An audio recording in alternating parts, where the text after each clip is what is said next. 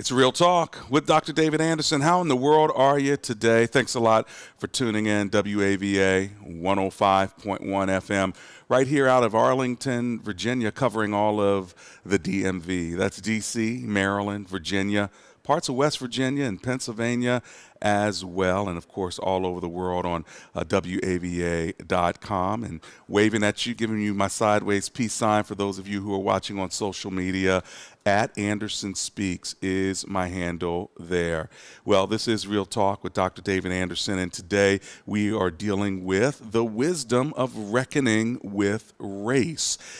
If you're new to the show, let me tell you how we roll. First of all, we've got Marriage Mondays, Tough Topic Tuesdays, Wisdom Wednesdays, Theological Thursdays, and then, of course, open phone-in Fridays. Anything you want to talk to me about on Friday is fair game. But today is Wisdom Wednesday, and we're going to be talking with a couple of special guests while we are in Tulsa, Oklahoma. And in just a moment, you're going to meet Hannibal Johnson, and later on you'll meet Phil Armstrong. Hannibal Johnson's the curator of the Greenwood Rising Museum, and Phil Armstrong is the museum's interim executive director. Now, before we get started, as we always do, I want to give you the number and open in a short word of prayer, and then we're going to talk with Hannibal Johnson, the curator of Greenwood Rising Museum. Not to mention, he's the author of a brand new book. You'll want to make sure you Google and pick it up, Black Wall Street 100. That's by Hannibal B. Johnson. I'm holding it up for you, those of you who are on social media. But first, let's bow for a short word of prayer. Dear God, we so thank you for giving us an opportunity to have conversations to help us to grow so we can learn what it means to be true reconcilers. So we ask that you bless today's guest and today's show and all my listeners. It's in Jesus' name that I pray. Amen and amen. Well, again, to get a hold of us, you can always go to AndersonSpeaks.com. That's AndersonSpeaks.com. You can go to my favorite website, EmbraceGracism.com. That's gracism. Racism is a bad word. Gracism is a good word. It's extending grace to people, regardless of their color, class, or culture. Pick up the book today, Gracism, The Art of Inclusion. But today, if you want to call me right now live, I will open the phone lines, but I'm telling you now, I might just hog all the time. But get in where you fit in, all right? Our call screen is waiting for you. Here's the number, 888-432-7434. That's 888-432-7434. If you're trying to memorize the number, I know you're driving around the Beltway somewhere, just remember the word bridge, 888-43-BRIDGE. Now, Hannibal B. Johnson is a graduate of Harvard Law School. He did his undergraduate work at the University of Arkansas, where he completed a double major in economics and sociology. He's also an attorney and author, an independent consultant specializing in diversity and inclusion, cultural competence issues, and nonprofit governance. He's an adjunct professor at the University of Tulsa College of Law, as well as the Oklahoma State University, and so many other accolades this gentleman has. But Mr. Johnson serves on the federal 400 Years of African American History Commission. It's a body that was charged with planning, developing, and implementing activities appropriate to the 400th anniversary of the arrival in 1619 of Africans in the English colonies at Point Comfort, Virginia. He also chairs the Education Committee for the 1921 Tulsa Race Massacre Centennial Commission. He is an author of several books, including one you may see here. If not, again, you can Google it, Black Wall Street. Here's a subtitle, From Riot to Renaissance in Tulsa's Historic Greenwood District. But the one that is new that you might want to pick up is Black Wall Street 100. And here's a subtitle, An American City Grapples with Its Historical Racial Trauma. Mr. Hannibal Johnson, so good to have you here. Thank you. It's great to be here. Yeah, so we're going to learn from you what is Black Wall Street. But before we do that, you're the curator here at the Greenwood Rising Museum. What's a curator? What do you do? So I served as local curator for this facility, the Black Wall Street History Center called Greenwood Rising, working in conjunction with a group out of New York City called Local Projects. They do work all over the world. They did the Equal Justice Institute in Montgomery. They've done stuff really, again, all over the world. They're fantastic to work with. So my role as local curator really is to set the narrative tone for the facility. This is not an artifact-centric facility. It's a narrative-centric facility. So it tells a story in a way that is robust but also experiential. And it also focuses on making sure patrons are aware of the through line, the connection of our history to our present. Well, that through line is something that I don't think we've gone through when it comes to understanding Black Wall Street. Many people don't even know what it is, hadn't heard about it. I talk to people and they're like, really? What are you talking about? So why hasn't this been a part of the through line of American history? By the way, I should start with, what is Black Wall Street? Let's go there first. So Black Wall Street is really a reference to the economic and entrepreneurial success that existed in this relatively narrow geographic area in Tulsa, Oklahoma, a 35 square block area. And there was a concentration of small businesses, mom and pop type operations primarily. So grocery stores, restaurants, movie theaters, hotels, dance halls, haberdasheries, jitney services, and on, plus a concentration of professionals, doctors, lawyers, accountants, and dentists. And they're all concentrated within a 35-block period, geographical area. And they were concentrated because they had to be, because this was a rigidly segregated community. I see. So I say that they faced an economic detour, which is to say that these people, when they approached the gates of economic opportunity in white Tulsa, they were turned away. They created their own community in this space where dollars circulated and recirculated. Ironically, that lifted up the community economically. Right. It reminds me of like the black church, when people are like, why you got a black church? And you remind them in history, well, the black church really, it was the only way blacks could get together because they weren't allowed in the white church, Yeah, why do we have black colleges? Yeah, why do we have black colleges? So you've heard this before. Right. And so in a sense, we have this black geographical area where businesses are thriving. It became a beautiful thing though, right? Like there was black wealth. It did. Booker T. Washington dubbed this the Negro Wall Street of America. And that just sort of modernized or morphed into Black Wall Street. But I tell people that Black Wall Street really in many ways is a misnomer, because it wasn't a banking community or an investment community. It was a small business community. So Black Main Street would have been a more appropriate label. See, they should have got you to name that, man. Black Main Street. So that's where a lot of the businesses that were black owned came together, and there was wealth within the community. So when we get back in just a moment, we're going to ask you, so what happened in 1921? And understand that you're saying it was vibrant, there was wealth, there was business, there were barbershops and restaurants and hotels. It was all flowing just fine, but an incident happened. And as a result, we are now talking 100 years later. Let's find out what happened and why it matters today. You're listening to Real Talk with Dr. David Anderson. We'll be right back.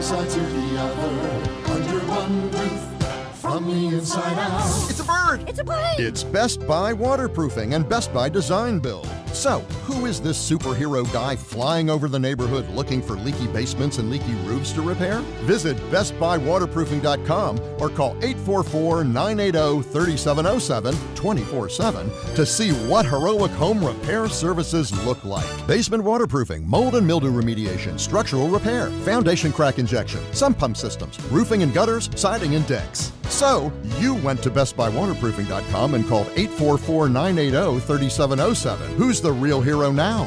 You are. Under one roof, from one side to the other. Under one roof, from the inside out. We've got you covered from top to bottom.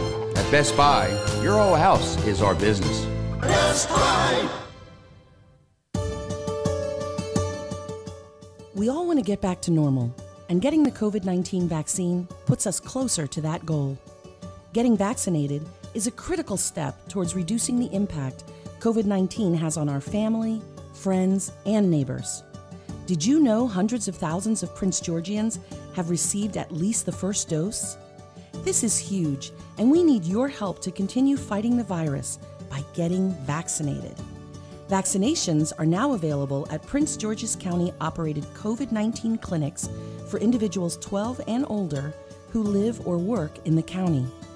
Eligible individuals do not need an appointment to get vaccinated, but do require consent from a parent or legal guardian for individuals 17 and younger. So get vaccinated today and let your family, friends, and community know that you're proud to be protected. Visit mypgc.us/COVID vaccine to learn more.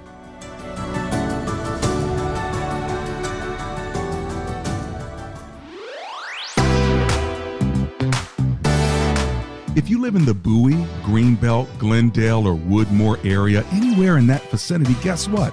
Laser Landscaping LLC wants to make your lawn look beautiful. They will mow your lawn. They'll edge around the outskirts of your lawn. They'll put up plants, whatever you need to make your house pop. They'll do it for you. Give them a call, 240-516-4967. That's 240-516-4967. Ask for the owner, Fidel, and tell him that Dr. Anderson sent you.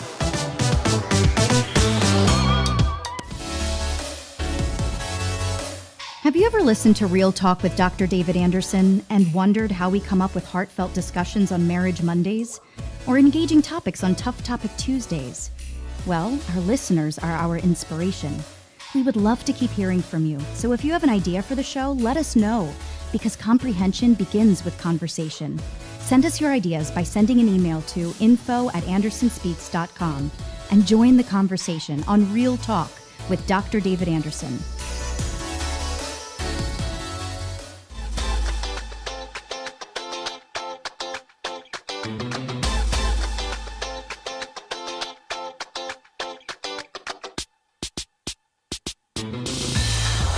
It's Real Talk with Dr. David Anderson, hanging out with Hannibal B. Johnson. He's the curator of the Greenwood Rising Museum. He's the author of multiple books, including the one I'm holding up right now. It's Black Wall Street 100. Check it out. The subtitle, An American City Grapples with Its Historical Racial Trauma. Hannibal Johnson, welcome to Real Talk with Dr. David Anderson. Great to be here. Thank you for hanging out with us today while we're in Tulsa. Okay, so you are a bit of a historian here when it comes to this topic of Black Wall Street. 1921. What happened? Before talking about what happened, I think it's important to establish the context. So we have a national context of historical racial trauma and violence. The summer and fall of 1919, James Weldon Johnson of NAACP called it Red Summer. Red's a metaphorical reference to the blood that flowed in the streets. In these so-called race riots in places like New York and Philadelphia and Baltimore and in D.C. and in Memphis, Longview, Texas, Omaha, So this is happening all over the country. Yeah. The other thing that's happening during this period is lynching. Lynching is a form of domestic terrorism aimed primarily at black folks. And the idea is not simply to punish an individual or group of individuals, but to send a message to the entirety of the black population about their relative place in society. So that's the public lynching. That's a national context for the run-up to this. In addition, there are a couple of things that are unique to Tulsa that set the stage for the events in 1921. One was land lust. The black community that we've been talking about, the Black Wall Street community, Which was the Greenwood. right? Which we're sitting right here today. Yeah. This was land that was desired or coveted by other interests, corporate interests, and the railroads wanted this land. They wanted to move black people farther north. They talked about it before the massacre in 1921. The other thing is we got to remember that this was a period during which the ideology of white supremacy reigned supreme. So we have these black folks who are doing well economically. We have some white folks in the community who are doing less well, and this can't be tolerated. I mean, things are out of kilter and they have to be righted. Right. So that's a problem. We had some of the largest growth and development of the KKK, the domestic terrorist organization, the Ku Klux Klan, in Oklahoma and in Tulsa throughout the 20s. And then finally, we had a newspaper here called the Tulsa Tribune, daily afternoon newspaper that published a series of incendiary, inflammatory articles and editorials that really fomented hostility in the white community against the black community. Tulsa was a tinderbox, is what I'm saying. Yeah, and the attitudes were already primed, right, and stacked against black people. Even though they may have had wealth and businesses, they were occupying precious real estate. They were doing well. And you add all these other pieces of context to the narrative, something was going to happen. Right. So metaphorically, you could think of smoldering embers, and you need some sort of catalyst to really ignite and set the community alight. So the catalyst was an incident involving two teenagers, a black boy and a white girl, on May 30th, 1921. An incident in an elevator that was reported by the Tulsa Tribune as an attempted rape of the girl by the black boy. So that really got the community up in arms. A large white mob gathered. There was talk of lynching the boy, Dick Rowland, after he had been arrested. Ultimately, the larger white group had a conflict with the smaller group of black men, who some of whom were World War I veterans, had weapons and knew how to use them. There was a struggle over a gun one of the black men had. The gun discharged, and things went south from there. The mob of whites numbered in the thousands. Some of the members of the mob were actually deputized by local law enforcement as they invaded the Greenwood community, burning and looting and shooting as they went. Out of anger because of what had happened, not only in the elevator, but with the gun going off in that struggle. And so now it's like we're in violence now. Right. But I would say out of a delusion in this ideology of white supremacy. Those are the fundamental causes. The elevator incident is a trigger event. It's a trigger event, and now you've got this standoff, right? And is there a opposite narrative to this story? In other words, is there a narrative out there that's saying, well, actually, the black guy had a gun and he shot someone, they're really the ones that set all this off? Like, is there that narrative, or is this a common, everyone agrees, black, white, on the history of what happened? Because you and I know revisionist history is a constant sort of accusation, and things become changed through story. If I were to go to some other part of Tulsa or Oklahoma and talked about Black Wall Street, would I be sitting on someone's front porch having lemonade and they're like, honey, let me tell you what really happened? Or is this a common narrative? Today, there is not really a thriving alternative narrative. Okay. Contemporaneously, there actually was. Really? So the mayor of the city, T.D. Evans, the city commission, and the Chamber of Commerce called this a Negro uprising.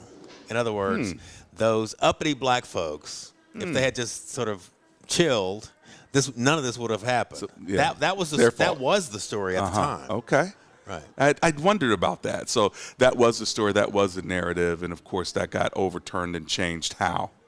Just by the preponderance of evidence and things of that sort? Yeah, the great weight of the evidence runs counter to this notion of a Negro uprising. So as people began to look at this, and certainly in recent years as much more historical investigation has been done, that narrative, it really has almost no credibility. But now here we are, 100 years later. There's this commemoration that's bringing it to light, where many people for the first time may have seen you on CNN or seen, the stories about this in the media, and they're like, I didn't know anything about this. I know a number of African American folk who I've talked to about this. They have no idea. They're like, wow, I didn't know that this was a thing. Why is that? So how do we know what we know? We typically know what we know about history because it's part of a curriculum that we're exposed to, either in public or private schools. So this history, like much other of our hard history, and hard history tends to subsume history around race and race relations and racism, it's not part of the regular curriculum. So a couple of things happened here as psychological dynamics that really helped keep this swept under the carpet. One was When this happened in 1921, Tulsa was on an upward trajectory, becoming the so-called self-described oil capital of the world. So Tulsa, the leadership of Tulsa, these were white men.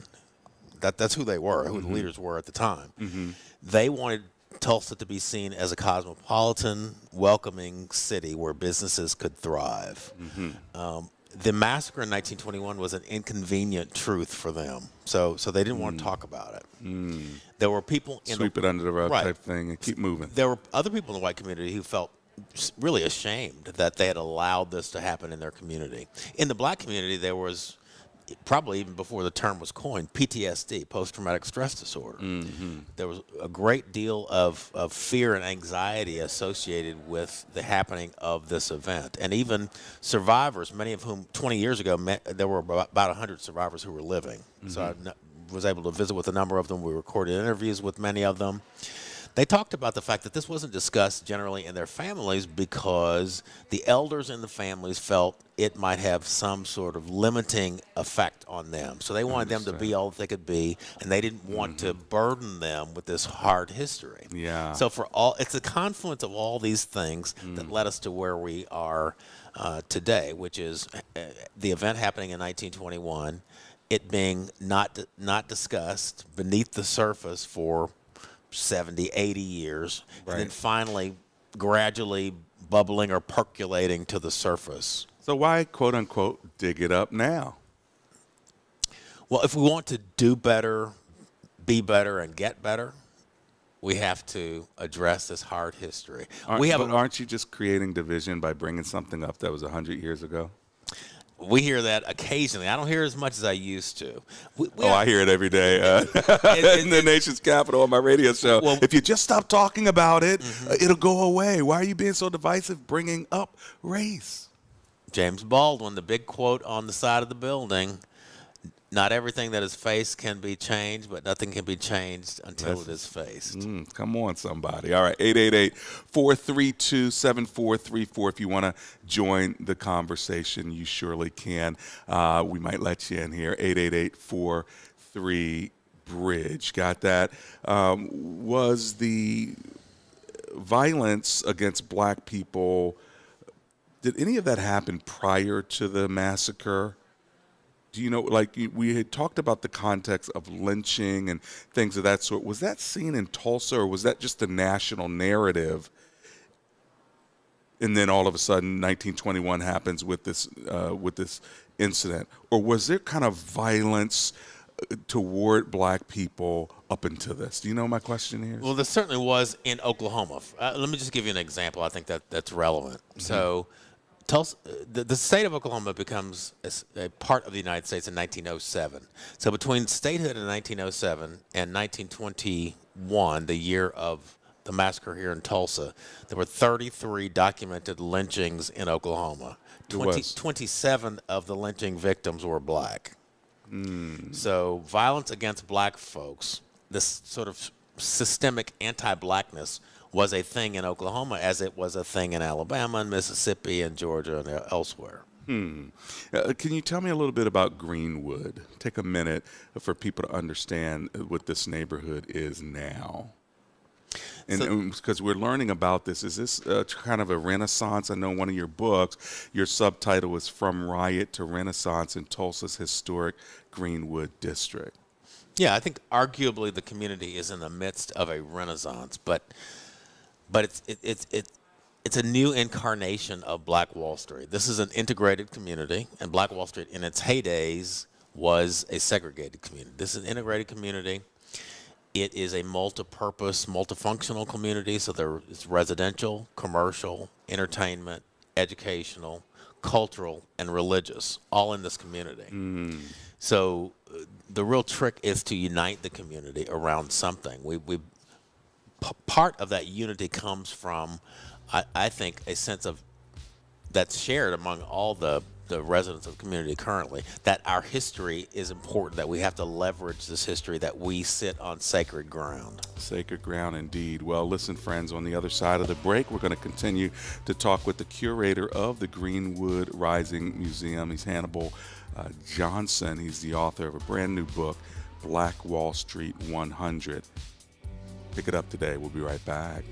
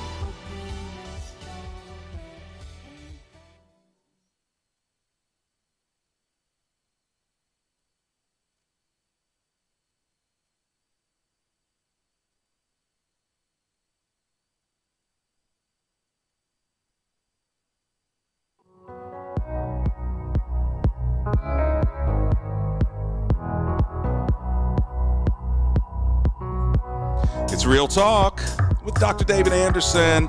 How in the world are you today? Wherever you are, in your kitchen, in your car, maybe in front of your computer or your smartphone, watching me on my socials. I am hanging out with you right here at Anderson Speaks on Facebook and on YouTube. And, of course, on WAVA 105.1 FM right out of the nation's capital. You know, in the first half of the show, if you're just joining us, we were talking with Hannibal Johnson. He's a curator of the Greenwood Rising Museum. He also is the author of several different books, and we were just learning from him about the not only Oklahoma but Tulsa and what the black community was experiencing, a place of wealth and a place of unity before the 1921 massacre. Well, guess what? The Greenwood Rising Museum also has an interim executive director. His name is Phil Armstrong, and he's with us. He's joined the conversation. He's a native of Ohio, and Phil Armstrong has made Tulsa his home for more than 20 years. He has a varied background with regard to leadership and music. He has a bachelor's degree in mass communications from Central State University in Wilberforce, Ohio, and a master's degree in public administration from the University of Akron. And Phil works with this museum. We are here. We're in your space, and one of the things I saw on this wall here, one of these walls, is people can write in what their commitments are to be racial reconcilers. Where'd that idea come from? And tell us a little bit about the museum. So right in the midst of a lot of the curatorial work that Hannibal and his team was doing, you know, we were going through George Floyd, and that made a lot of us step back. It made a lot of us think about what we were doing here. One of the lead project directors for local projects out of New York who helped us design, her name was an African-American female, Lorraine Arthur Mensah. She had just had a baby boy, and I am a father of 2 teenage black boys. And one day we just got on the phone and said, you know, we've got one shot to really not just create this place for history, right, for people to get educated and enlightened on this black community, but what are we going to do with this going forward? And with what's going on with George Floyd around the country, we need to make sure that people are coming and not just walking away, but they realize now that you've received this history, now it's up to you to do something with it.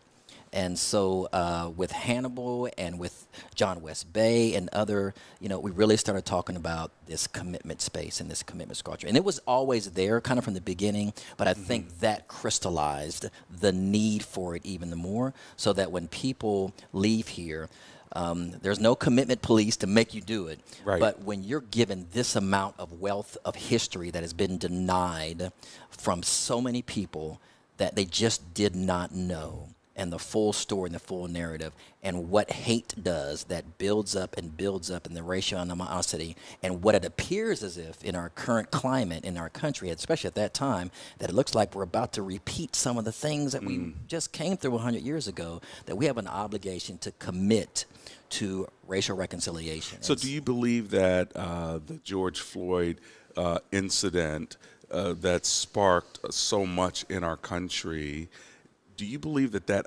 also gave a sense of energy or oxygen to say this museum and this story of Greenwood actually needs to be told more in the broader narrative? Like, did it bring energy here at all? Definitely did. Definitely. It did. Well, you know, you remember it was the 99th year for the commemoration that summer of George Floyd.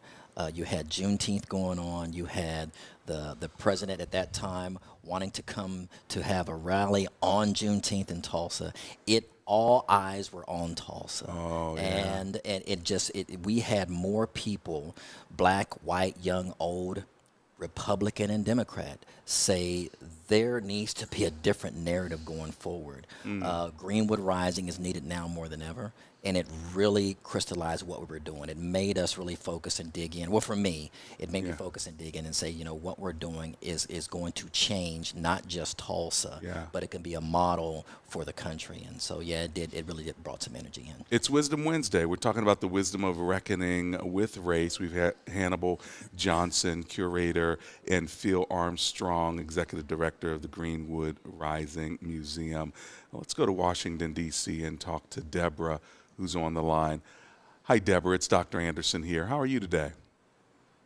Dr. Anderson, I'm doing very well. How are you doing? Oh, I'm alive and grateful. Thanks a lot for hanging out with me. What's your comment or question, please? For your guest, I was raised in Muskogee, Oklahoma. Still have lots of family there in Tulsa. I had heard somewhere along the line that there had been a bombing that was also done on Greenwood. Can he speak to that? Okay, Hannibal Johnson or Phil Armstrong. Was there a bombing? Is this true? So the most comprehensive study of this history was done by a commission that was created by the state in 1997, issued a report in 2001. One of the things they looked at was whether planes were used during the course of the massacre. So the answer to that is definitive. Yes, planes were used. Yes, the planes were private planes. What did the planes do? It's highly likely that the planes, at a minimum, strafed the community with bullets. It is probable that at least one of the planes dropped some sort of devices, incendiary devices, on the community that caused the flames to spread more rapidly and burn more brilliantly. We have credible eyewitnesses like B.C. Franklin who say, you know, I saw the planes, I saw them dropping bombs, and so forth. So So these are private planes. These are private planes bombing this community that were commandeered to further the people who invaded the community, further the efforts of the people who invaded and destroyed the community. Thank you, by the way, Deborah. That was confirmed. So you got that answer. Is that right? Yes, sir, I did. Thank you. Blessings to you. 888-43-BRIDGE if you want to give a call. You're just making me think now from a position I hadn't thought about before, Phil and Hannibal, and that was not just the incident, but the trauma it must have been for the people at the time. You know, your subtitle, Hannibal Johnson, An American City Grapples with Its Historical Racial Trauma. I can't imagine, like I was in the military, 8 years, Army. So when and then living in the inner city at pieces in my history, like in Chicago, when I'm pastoring out in the suburbs, it's different. When I'm pastoring in Cabrini Green at the time and you hear gunshots, kids hit the ground. So I can't imagine if you're hearing gunshots, seeing fires, and now you're telling me they're bombing from the top. How traumatic is that for people? You touch on, and you're bringing out exactly what one of the aspects of coming to Greenwood Rising. I teach our docents, and I actually did it this morning with a large group. When you go through the massacre exhibit, Greenwood Rising, and you hear the voices of the survivors from 1997, and you watch the video, and then you go beyond that and you see the aftermath, and you see the buildings, and you see the destruction. What's not there and what we talk about is the real trauma that came out of that, and it came out because of what the Ku Klux Klan and white supremacy had the hold over the community from every level of government, the police department, all of that. And I tell them the vernacular that would have been used at that time in the days after, because they talk about how come no one talked about it. And I'll say, what mother wants to tell her children about their neighbor, their father, their grandfather being horrifically murdered on these streets? No one wants to talk about that. And then on top of that, I'll say the vernacular that would have been used is, you better not say nothing. Right. You better keep your mouth shut. Right. You're just going to cause more trouble. You want to get lynched? You see what they did? You don't want, and so that trauma. Then after, let's say after 6 months, and you know that your home was burglarized, they took your cars, they took your china, they took your money. Could you? And I just put this as just imagine, you see someone 6 months later driving your car, and you can't say nothing about it. You see someone wearing the jewelry that you bought your wife, and it's on someone else, and you can't say nothing. Because if you do, you get killed. And so I just give the human element to the level and the depth of trauma that this community went through, and yet they still had a we shall not be moved mindset. We will rebuild it again. It's incredible. 888-43-BRIDGE. I'm running to my commercial break right now. There's the human aspect here that we can't. Yes, it's an issue. Yes, it's history. Yes, it's a conversation. But at the end of the day, these were human beings, brothers and sisters and families. For you businessmen, entrepreneurs who built businesses, businesswomen, you built a business. Can you imagine it being torched and blown up and done? Wow, all that work you put into it. Let me tell you something, friends. This is something that we need to learn about in our history, and it's sad. It's taken 100 years for some of us even to hear about it for the first time. We'll be right back.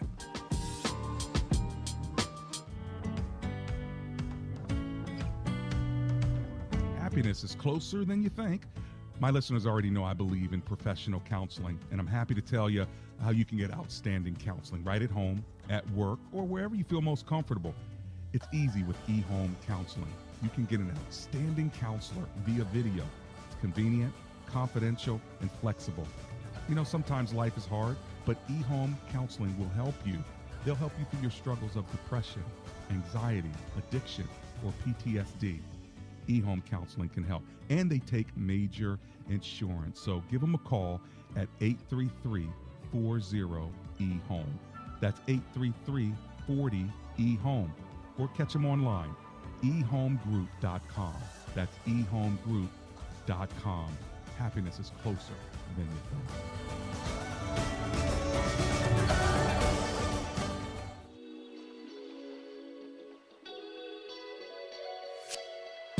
Want more Real Talk with Dr. David Anderson? You can now catch Dr. Anderson's half-hour radio highlight show on Saturdays at 3 p.m. right here on WAVA 105.1. You'll enjoy recent conversations he's had with callers to this show. Real Talk with Dr. David Anderson, Weekend Edition, Saturday, 3 p.m. on WAVA. Check it out. For more information about Dr. Anderson, visit andersonspeaks.com. Does your church have legal challenges? McCullum & Associates has experience with pastor-church relations, administration and organizational issues, church liability and risk management, and real estate matters. This firm understands the legal aspects of the problems as well as the spiritual implications of those same problems inside and outside the court. Call McCullum & Associates today at 301-864-6070. That's 301-864-6070.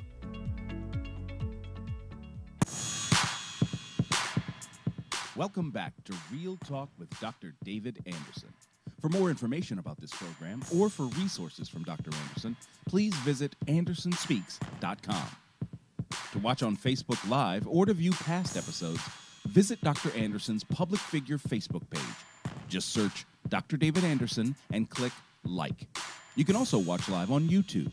Just search for Anderson Speaks, all one word, and make sure to subscribe. Join our text community and receive a free weekly textpiration from Dr. Anderson. Just text the word INSPIRE to 97000. That's INSPIRE to 97000. And now, back to Real Talk with Dr. David Anderson. That's me. Real Talk with Dr. David Anderson. Hannibal Johnson's hanging out with me. Phil Armstrong's hanging out with me.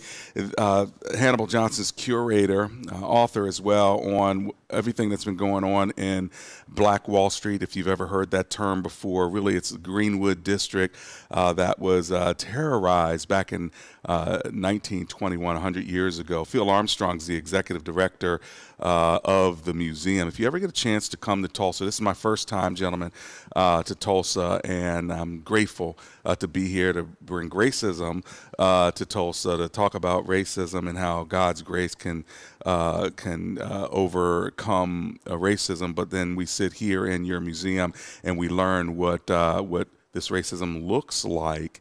But most racism is not just individual, it's institutional and it's economic.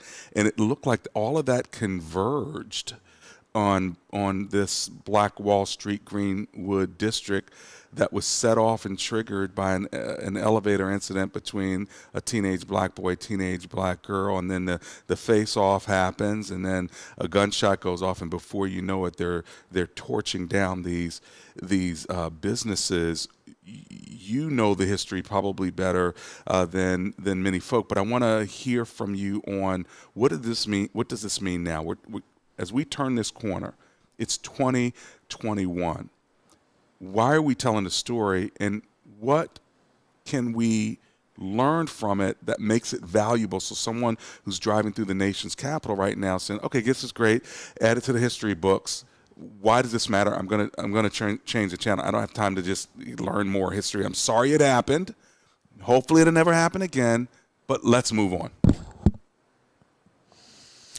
I think it matters because fundamentally this is connected to other historical events by what I call shared humanity. So if each of us recognize and validate the dignity and worth of other human beings around us, we wouldn't have an incident called the 1921 Tulsa Race Massacre. We wouldn't have a Holocaust, in the 1940s.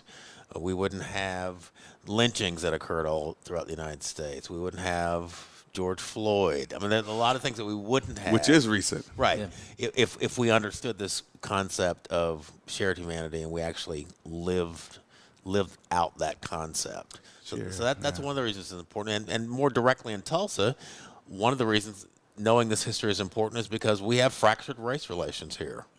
And we have a great deal of mis and distrust, particularly in the black community, with respect to the white community and white leadership. Does that still linger because of yes. this?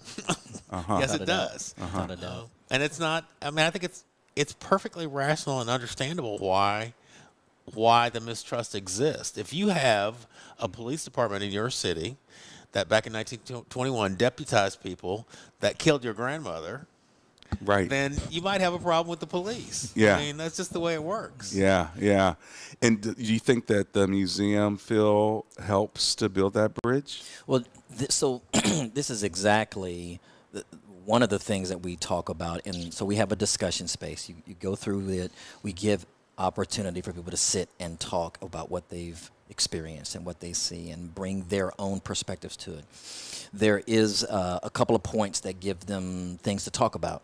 And I will always point out, people say, it's 100 years later. You know, why are we still dealing with this? Why can't we just move on? And so I'll say, because we're still dealing with the remnants for that. Public health is one of the components. And I'll say, for example, the fear and distrust of white Tulsans and going to South Tulsa, even going to the hospital. There were 3 major hospitals that were in North Tulsa. After urban renewal, those hospitals went away. They were never rebuilt. So you have a mindset of people who don't trust a large contingent of the south side of town. So parents are not going to have direct access to health care because they're not going to take my child to the doctor unless they're really sick because I got to go to the white side of town. You don't rebuild hospitals. And so one of our major foundations here, George Kaiser Family Foundation, does a study in 2008, I believe, and says that the average lifespan of a person born in North Tulsa is 7 to 14 years less than the person that's born in South Tulsa. And so the automatic, I would say, small-minded, ignorant view would say, well, that's just because they're up there, and they're members of gangs, and they're shooting everybody, they're killing everybody. And there's no, you don't build a hospital, rebuild hospitals. You have this fear and this element that's passed down from generation to generation, and then you have this despairing health gap, and it gives you a different perspective. Like, I never thought about it like that. So the remnants, as you say, and the leftover damages, as in the legal realm, have to be accounted for. When we get back from our last commercial break, I'm going to ask you for your final best comment to really help us wrap all this up together. This is Real Talk with Dr. David Anderson.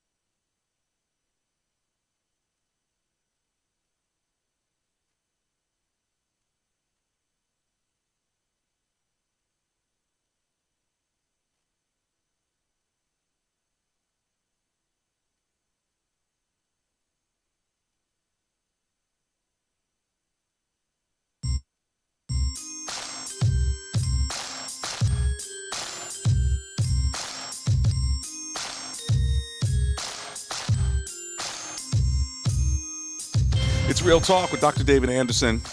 Been hanging out with Hannibal Johnson. He's curator of the Greenwood Rising Museum. And Phil Armstrong, the museum's interim executive director. We've been gaining knowledge and wisdom and thoughts from them regarding Tulsa, and specifically the Tulsa Race Massacre. We've learned just a little bit. If you get to the Tulsa area, make sure you come down to the Greenwood district and check out the Greenwood Rising Museum and experience what many are experiencing as they're trying to figure out, so what was this Black Wall Street, or as Hannibal Johnson would say, Black Main Street, and then why does it matter what terrible massacre happened? I'm going to ask you a quick question, and I'm going to ask you for a final comment, whatever final comment you want to make. But is it true that there were graves that were discovered recently? So there are long-standing oral histories around the mass graves being in Tulsa. So the work now is to investigate to see whether, in fact, there are mass graves from the massacre. We can't answer that definitively yet. Okay. But it's an open question that's been long-standing. Okay, got it. And final thoughts from you, Phil Armstrong. You know, people keep asking, and some, I should say, ask, how will you measure success, and how will you know that you've done well? And I say that, 20 years from now, 2041, no matter what public school that a student went to in Oklahoma, whether it be a major urban public school in Oklahoma City or Tulsa, or even in the Panhandle and the rural areas, never again will someone say, have you ever heard of the 1921 Tulsa Race Massacre and Black Wall Street? Every student will be able to say, yes, because I was taught that in school. In school, yeah, because they're not taught that in school now. Well, they're being taught that now, but it's the number of individuals that were never taught that. Now here locally, because yes. it's not nationally. You're hoping in 20 years from now every school system school will in be teaching Oklahoma, this. Yeah. every school system in the United States. Final comment, Hannibal Johnson. Yeah, I think I love quotes. So the quote I want to offer goes to the question of the frustration that many of us feel around race and racism after working long and hard and seeing or feeling as though we take one step forward and two steps back because of George Floyd, because of legislation aimed at critical race theory, because of all these different factors. So I want to remind people of something Dr. King said. He said a lot of great things, obviously, but one of them was, we must accept finite disappointment, but never lose infinite hope. So hope is really a powerful concept, and it's something that we need to be mindful of if we're ever going to get to a point of racial reconciliation. How about that? Well, thank you both for doing the work that you are doing and the work that you have done. And my prayer is that all the work that you're investing in would make a huge difference in racial reconciliation and bridge building, not only in Tulsa and Oklahoma, but really around the world. Thank you. Thank you. Thank you. Let's pray together. Lord, thank you for the opportunity you've given us just to learn even more about how the powerful Spirit can remind us that we are all one, and help us to build those bridges of reconciliation so that we would recognize that and honor one another. It's in your name, Jesus, we pray. Together, everyone said, amen, amen, and amen. Father, help your children, and don't let them fall by the side of the road.